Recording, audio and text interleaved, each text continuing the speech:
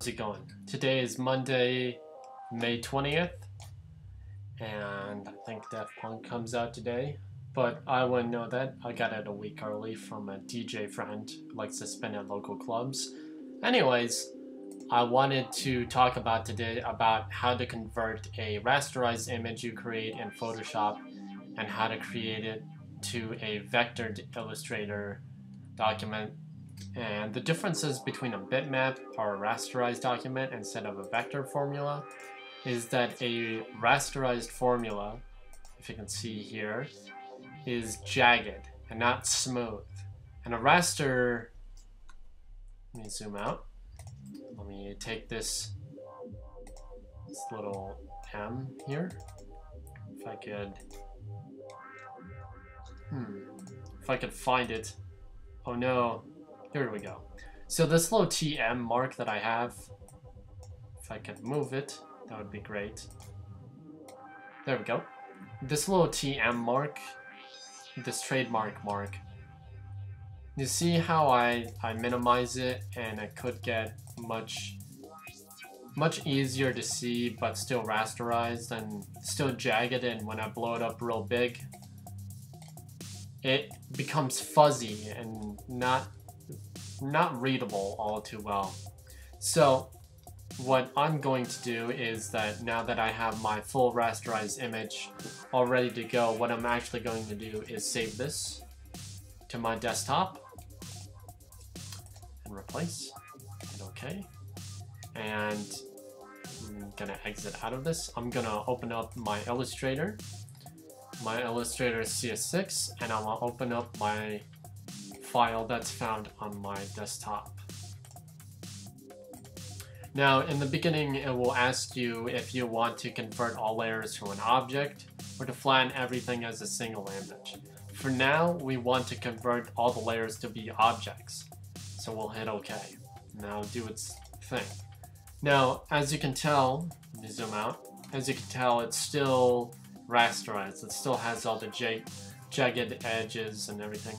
Also, it should tell you that my symbol right here, it's not symmetrical at all. It's actually asymmetrical. And that is because this side is not as complete as this side. I had to draw this left side over here different from the right side to create. I like asymmetrical things. I don't like symmetrical things. So now that I have this, what I'm actually going to do is choose the selection tool, this V tool, or if you have V, you'll get the shortcut for it, unless you're typing. Then you need to click somewhere else and then hit V. So what I'm actually going to do is, I have a blank white layer right here. And what this white layer is from, it's from the Photoshop. It's from the Photoshop program itself, so it created a background image. We're actually going to hit delete to delete this. We're actually going to now select our image. Now we can see all these objects, and what we actually need to do is convert this back to a flattened image. So I'm going to go to my transparency. I'm actually going to convert this to a rasterized image, and that can be found in object. It just says rasterized right here. Now it says the color model RGB, we actually want this. That can work, that'll be fine. PPI stands for pixels per inch, so a high resolution for that should be fine.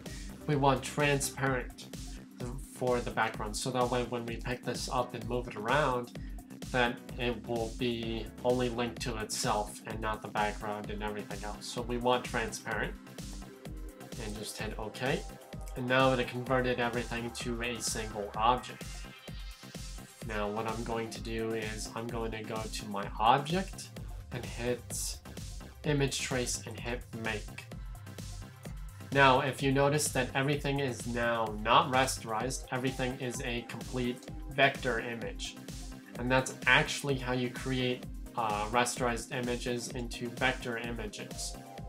So I'll see you guys tomorrow for something different along this course. I just thought I should show you this tip to help you out if you only work in Photoshop and you wish you're like, oh darn, I wish I could vectorize my image to put on logos or business cards or whatever.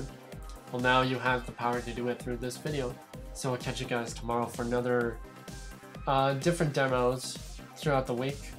One will be synth, the other will be Photoshop skills or reason or how to create a very interesting hook for a storyline, whatever you guys need. So I'll catch you guys tomorrow for another exciting tutorial.